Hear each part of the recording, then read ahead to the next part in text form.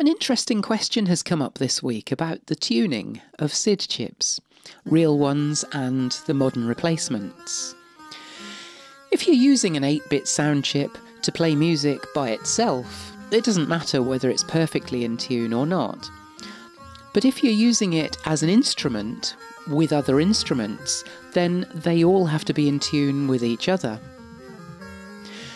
We commonly use a system today of A equals 440 Hz, but this standard is surprisingly recent, and even today some groups will use a different tuning system for historical or other reasons.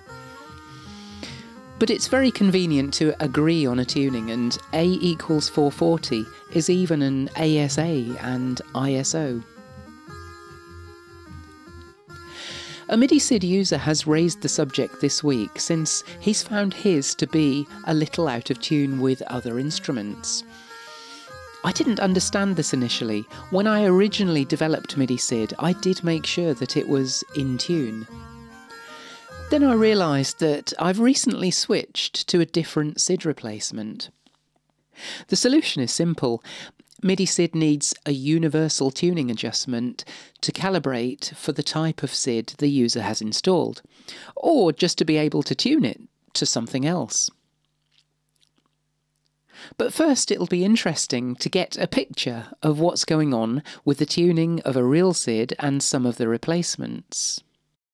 To go back to the start, while some of the modern devices have their own internal clock and so are self-contained, the real SID relies on an external 1 MHz clock provided by the host computer. The Commodore 64 came in PAL and NTSC variants, but I only have PAL machines to test. This particular 40-year-old Commodore 64 is PAL and has its original SID. This basic program will set a triangle wave, the purest tone that the SID can play and therefore good for tuning, and play an A. I'm trying the values from my English language programmer's reference guide, which unfortunately seems to have values for NTSC machines, meaning that this is a little flat. If I edit the program and use some different frequency values from the German language manual, which is also PAL land, it's spot on. So we have two factors here, the frequency value that you send the chip and the approximately 1 MHz clock frequency that the host computer provides for the SID. As mentioned, not all modern replacements use that provided clock signal, some have their own internal clock.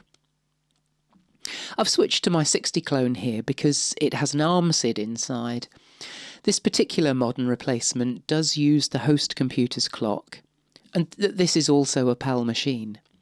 And so it's no surprise that this behaves exactly as the real SID does, i.e. flat with NTSC frequency values from my manual and spot on with the values from the German manual. When I developed MIDISID, I made sure that the table of frequency values built into MIDISID produced in-tune notes for the nano swin SIDs that I was using at the time. They have their own clock and so will behave the same whatever machine they're in. I happen to have nano swin SIDs in this prototype MIDISID Morpheus from my shelf. And here we are. MIDISID does provide a clock signal for the SID replacements and real SIDs that may require it.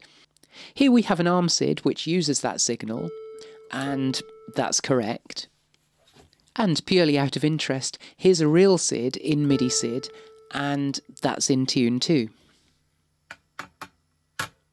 However, with the Kung Fu SID, which I've recently switched to as a better SID replacement, it's 20 cents flat.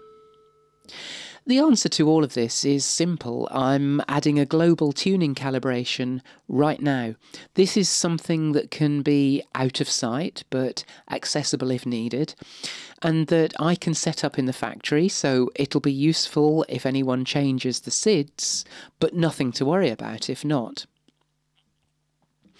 I've made this video to document my findings here. I hope you found it interesting.